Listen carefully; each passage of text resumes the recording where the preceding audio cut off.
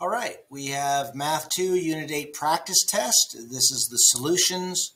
Work through the entire practice test one problem at a time. So first we have simplify each expression using only positive exponents and or rational numbers. All right, so basically we want to convert these to fractional exponents.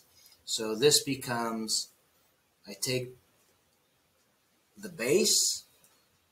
The exponent of the base is the numerator and the root is the denominator. So this becomes x to the 2/5. And that is converting radical numbers or radicals to fractional exponents. All right, so this one we're going to take the base, 25. The numerator is our exponent and the denominator is our radical. So basically we have the square root of 25 to the third, which we could rewrite as 25 times 25 times 25. And of course we know there's 2 5s in each 25. So one gets out, one gets killed, one gets out, one gets killed, one gets out, one gets killed. So basically we have 3 5s that get out. And when we multiply them together, we end up with 125.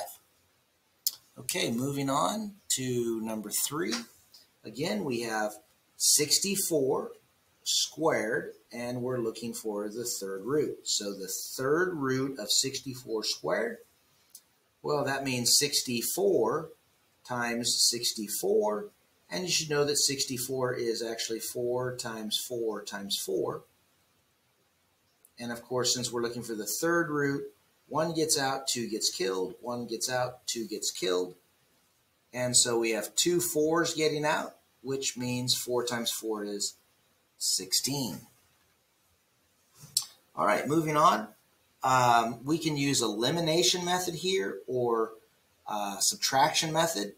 So elimination method would simply be, subtraction method would be simply when you divide the same base, you subtract exponents. So this would be x to the 5 minus 1.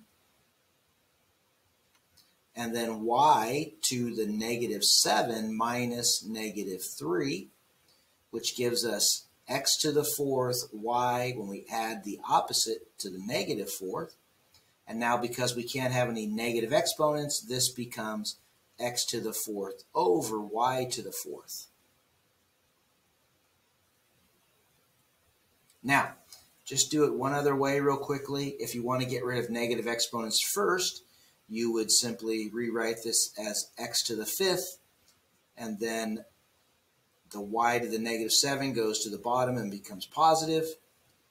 And then the x on the bottom, we're just going to leave it there because it's positive, and y to the negative 3 goes to the top and becomes positive. Okay, now what we're going to do is we're simply going to do elimination method. I'm going to eliminate 1x off the bottom and 1x off the top, leaving x to the 4th on top. If I eliminate 3 off the y's off the top and I eliminate 3 y's off the bottom, I'm left with 4 y's. So that's where we end up with x to the 4th over y to the 4th. Okay? All right, moving on. Number 5.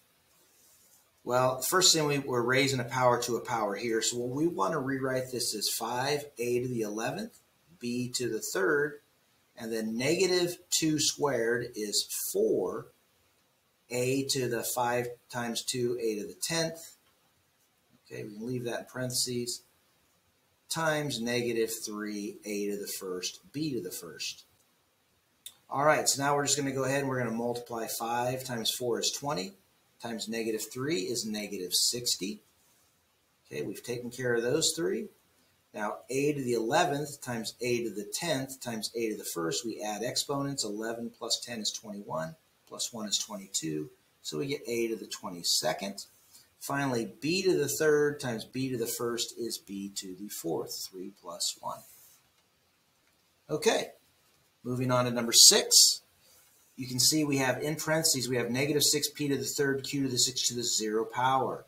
Well, this is a little bit of a trick. Anything to the 0 power equals 1.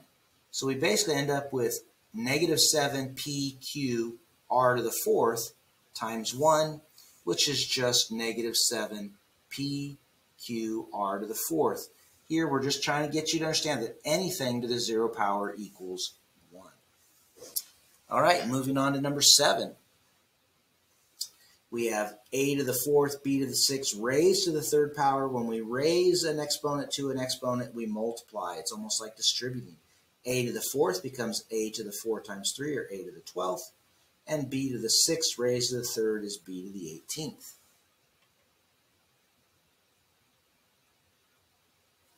All right, moving on.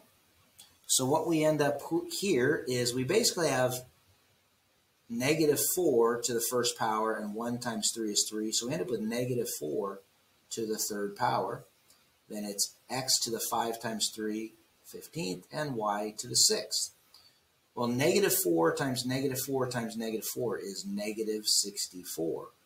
So our final answer is negative 64, x to the 15th, y to the 6th. All right, moving on. All right, so a negative exponent virtually means reciprocal.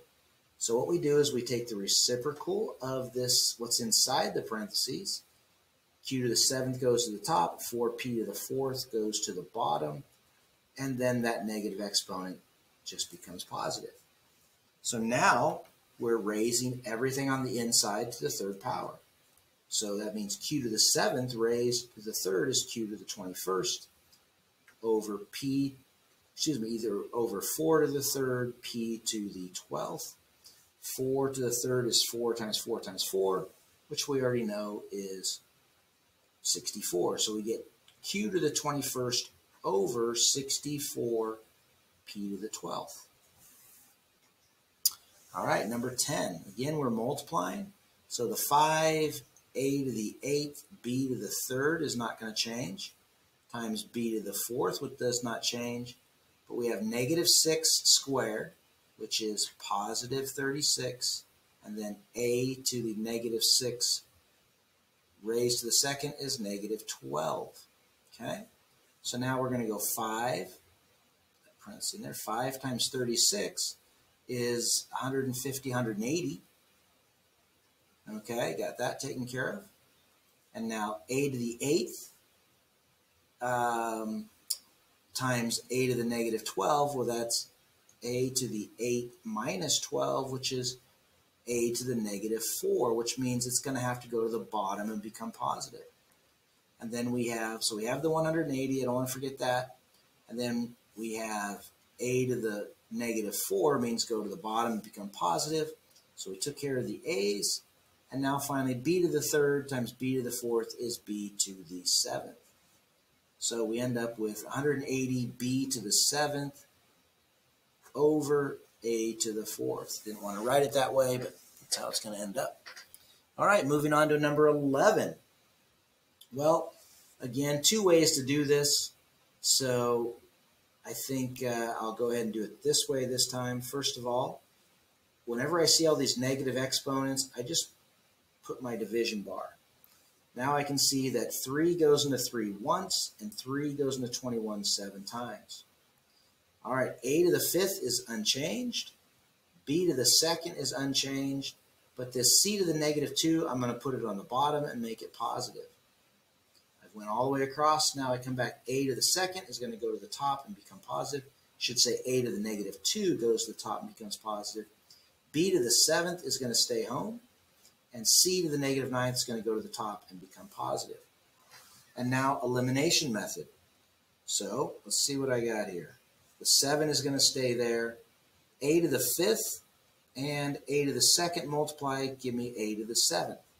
I got those taken care of. All right, I got 2 b's on top. I got 7 on the bottom. I'm going to cancel the 2 off the top, which means I have to cancel 2 off the bottom, which leaves 5. I got 9 c's on top, and I got 2 c's on the bottom. I'm going to cancel 2 off the bottom and 2 off the top, leaving 7 on top. So my final answer is 7, a to the 7th, c to the 7th, all over b to the 5th. All right, last one. Guys, these are not difficult. You just have to take your time. All right. So first thing, I want to rewrite this. I want to distribute that 4. So this m squared raised to the 4th is m to the 8th. N to the negative 1 raised to the 4th is n to the negative 4th. Okay, so now probably the easiest thing to do here is to multiply the same base, add exponents. So m to the negative 5 times m to the 8th is m to the 3rd. Negative 5 plus 8 is 3. And n to the 3rd raised to the negative, or excuse me, n to the 3rd times n to the negative 4. 3 plus negative 4 is negative 1. And we can't end with a negative exponent, so we rewrite this as m to the 3rd over n to the 1st. If you have a negative exponent, it goes to the bottom and becomes positive.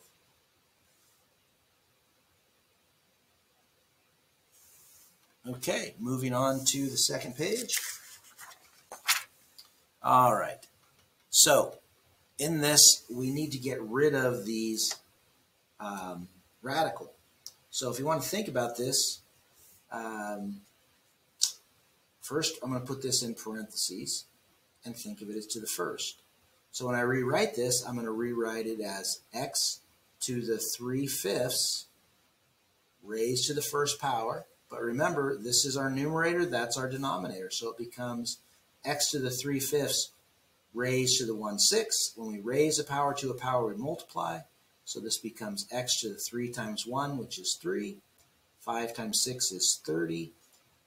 We have x to the 3/30, which reduces to x to the 1/10, and that is B. All right, moving on to, let's leave it up there so you can see that one. Move on to 14th. All right, we have to rewrite this as 7 to the 3/10 times, that's that little dot right there, times 7 to the 3/5. When we multiply the same base, we add exponents, so this becomes 7 to the 3/10 plus 3/5. If we're going to add these exponents, we have to have a common denominator. So I'm going to multiply 3 times 2 and 5 times 2 to get 6/10. And now we can say that this whole thing is, let's go up here, 7 to the 3 plus 6, 9/10. And that looks like it is A. Okay, moving on to number 15. Select an equivalent expression. All right, so this is 2 to the 6th, because 1 times 6 is 6, and x to the 1/2 raised to the 3rd, 1/2 times 6 is 3, and basically 2 to the 6th is 2 times 2 times 2 times 2 times 2. That's 4, 8, 16, 32, 64. X to the 3rd, C. All right, moving on to number 16. All right, again, we need to rewrite this as 7 to the 2/3 divided by 7 to the 3/6. Whenever you divide the same base, you subtract exponents. So this becomes 7 to the 2/3 minus 3/6. If we are going to subtract these, we have to convert these to common denominators. So I'll multiply 2 times 2 and get 4, and 3 times 2 and get 6. So now we have 7 to the 4/6 minus 3/6, which is 7 to the 1/6, which is D. Okay, moving on to number 17. Simplify and express the answers in radical form. Okay, multiplying the same base, this is 11 to the, we need a common denominator, so I'm going to multiply top and bottom by 5 and get 5/15 times 11, multiply top and bottom by 3, 5/15 times 11 to the 9/15, which we can say is, let's do it up here, 11 to the 5/15 plus 9/15, which is 11 to the 14/15.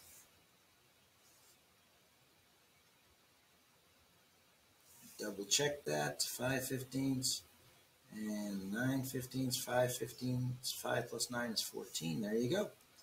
All right, again, if we're going to multiply this, we're going to change this to 5 to the, let's go 5/20 times 5 to the 8/20, which gives us 5 to the 13/20.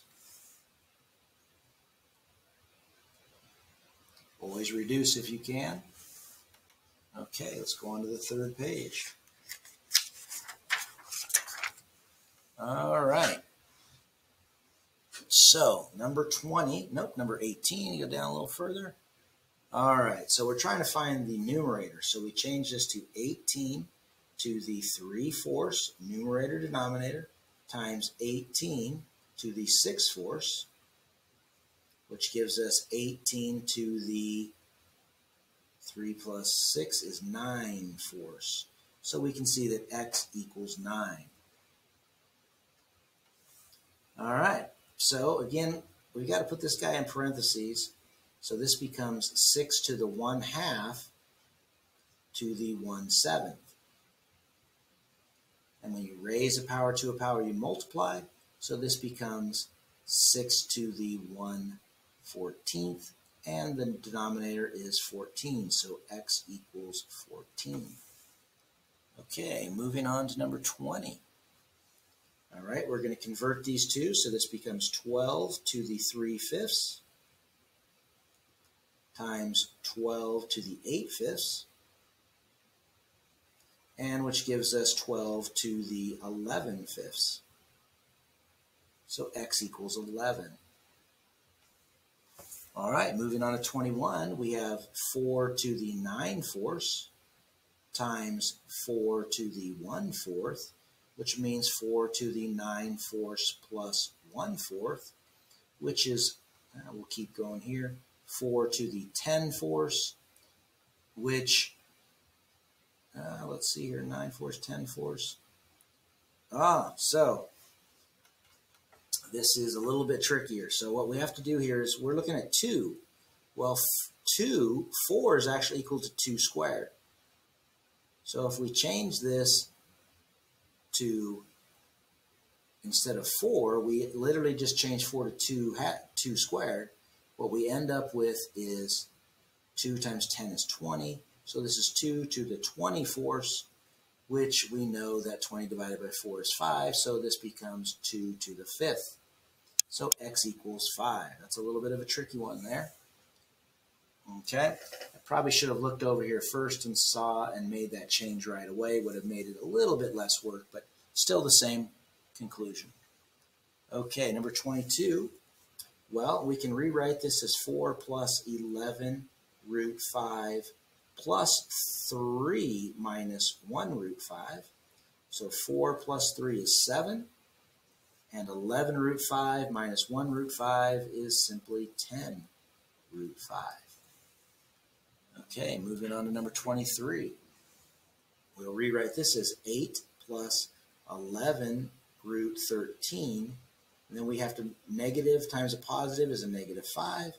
And a negative times a negative is a positive 4 root 13. So now we have 8 minus 5, which is 3. And 10 root 13 plus 4 root 13 is 14 root 13. Okay, now we have to state whether it's rational or irrational in this group here. So if you have 5 root 13 minus 7 root 13 is negative 2 root 13, and this is irrational because of the root 13. Okay, over here, we have 4 root 11 plus 7 root 11. That cannot be simplified any further, so it's just irrational. Okay, now moving on to C. We don't need the parentheses, so we can pretend they're not there. So 3 plus 4 is 7, and 6 root 17 plus 2 root 17 is 8 root 17, which is irrational. Okay, well, the square root of 9 is 3, and 3 times 14 is 42, and that is a rational number. All right, 5 root 3 times 2 root 3, 5 times 2 is 10. Square root 3 times square root 3 is square root 9, which square root 9 is 3, so our final answer is 30. 5 times 2 is 10. Square root 3 times square root 3 is just 3. And 3 times 10 is 30, which is a rational number. All right, finally we have negative 2 root 5 times 7 root 3. Well, what we get is negative 2 times 7 is negative 14. And square root 5 times square root 3 is you literally just put them both under the same roof and multiply. So we get negative 14 square root 15. That cannot be simplified. So that is our final answer, or simplified, and it's irrational. All right, moving on to the last page.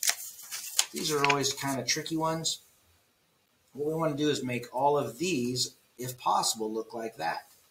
So what we have to do is, you'll notice on this one, x to the 7/4 already match up. So can we make 27 to the 2/3 match up with 9? Well, this becomes 27 squared to the 3rd root. Well, this is the 3rd root of 27 times 27, and we know 27 is 3 3s. So 1 3 gets out there, and then for the second one, 1 3 gets out, and 3 times 3 is 9. So we end up with 9x to the 7/4, so that's a yes. Okay, here the 9 is unchanged, and we rewrite x to the 7/4, so that's a yes as well. Here, we can't change that 27. Nothing happens there. This is already matching up, but we can't change that 27, so that's a no. Okay, so this one is basically 9 to the 1st times x to the 3/4. Okay, 3/4. And if we change x to the 1st to x to the 4/4 times x to the 3/4, we end up with 9 to the 7/4. So that's a yes as well. 4 plus 3 is 7. Okay, and finally, if we redid this, we rewrote this, it would really be 9 to the 1/4, x to the 7/4, and 9 to the 1/4 does not equal 9, so that's a no. All right, number 26. Determine 3 equivalent expressions for a to the negative 20 in the form a to the n times n. So this one's really pretty easy. It can be a to the negative 2 raised to the 10th. It could be a to the negative 4 raised to the 5th, or it could be a to the negative 10 raised to the 2nd. All kinds of possibilities there. All right, determine 3 equivalent expressions for a to the 24th in the form. So again, simply a squared to the 12th, a to the 4th raised to the 6th, and let's just continue on, a to the 8th raised to the 3rd. As long as 2 times 12 is 24, 4 times 6 is 24, and 8 times 3 is 24. All right, last section here. So we're trying to make all of these guys look like this. So the 8 is already there, and if we rewrite this, it's x to the 6/3, which is not 5/3, so that's a no. All right, 32 to the 5th. All right, well, 32, I'm sorry, to the 5th root of 32 to the 3rd. Well, the 5th root of 32 is 2, and there's 3 32, so literally 3 2's get out, which equals 8. And then we already have x to the 5/3, so that's a yes. All right, this guy could be rewritten as 8 to the 1/3, that's just 1/3, x to the 5/3. X to the 1/3 does not equal 8, 8 to the 1/3 does not equal 8, so that's a no. All right, so this is literally the square root of 64. That means square root, and the square root of 64 is 8. X to the 5/3 is good, so that's a yes. All right, and finally we have 8x to the 1st times x to the 2/3.